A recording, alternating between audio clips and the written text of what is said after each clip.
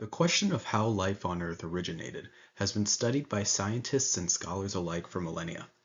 In the last few centuries, advancements in biology, chemistry, and our understanding of the universe as a whole have allowed us to learn more about the origin of our planet and the life that defines it than ever before in human history. Still, there is much we have to learn about the formation of life from non-living matter, much of which is based upon our understanding of fundamental organic molecules. My name is Gavin Ockert, and this is my presentation on my team's work on the origins of life studying carbonaceous meteorites, which was conducted under Dr. Jim Cleaves for the YSP Blue Marble program. Our work is centered around carbonaceous chondrites, which are meteorites found on Earth that are thought to be some of the oldest remnants of our solar system's creation, generally aged at around 4.5 billion years old. They're defined by their namesake, carbon, a fundamental element in any organic molecule. They also usually contain water, making them promising subjects in the study of life's origin on Earth. We analyzed chemical data from 24 samples, which were taken from 8 carbonaceous meteorites, 5 Martian meteorites, and 2 synthetic analogs, in order to find patterns among carbonaceous chondrites. In particular, we looked at the mass-to-charge ratios, theoretical masses, and abundance of various elements for each sample. Much of the elemental data that we used in our project had been obtained through mass spectrometry. In essence, molecules from the samples had been ionized to produce a charge. They were then separated based on their mass-to-charge ratio in a process known as mass analysis, in order to learn more about the differences in ratios of different elements in the sample. This process allowed for the following novel visual analysis of these meteorite samples.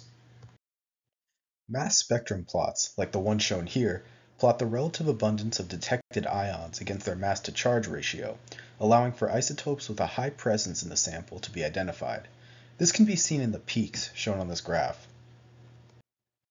We also made Van Crevlin plots, which help us visualize the distribution of organic elements in our samples by comparing the sample's ratio of hydrogen to carbon with its ratio of oxygen to carbon. The resulting clusters and data points can be used to identify organic compounds.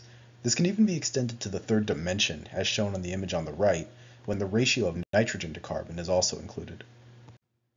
The DBE, or double bond equivalent, versus the number of carbon plots allowed us to compare the degree of unsaturation in molecules found in the samples with their corresponding number of carbon atoms. The more unsaturated a molecule, the greater its DBE value, and the longer it is, the more carbon atoms are likely present in the molecule. This allows for patterns to emerge that can be used to determine whether or not the samples have a high concentration of different types of organic molecules based on molecule length and saturation. This only covers a few of the plots that the team made using the mass spectrometry data. Venn diagrams, element counts versus mass-to-charge ratios, mass difference network plots, and many more visual representations of the data were compiled for later analysis. My main work on this project was the development of Kendrick mass defect plots for all 24 samples. By normalizing the mass of various molecules in the samples to the mass of CH2, or methylene, and finding the rounding difference, we can use a graph to easily identify molecules whose masses differ only by the addition or subtraction of methylene groups. These molecules are represented by points forming a horizontal line in the graph. Molecules with the same difference between the rounded normalized mass and the exact normalized mass likely have the same number of methylene groups, even if their actual masses range. Our work has opened the door for novel analysis of the chemical properties of meteorites on a new level.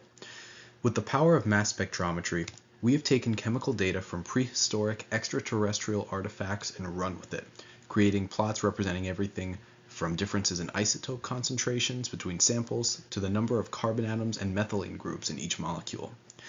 We know that life requires the many carbon-based organic molecules found on Earth to exist, so compiling this chemical data from carbonaceous chondrites will help us learn to what extent early meteorites contributed to an early Earth's acquiring of various key compounds.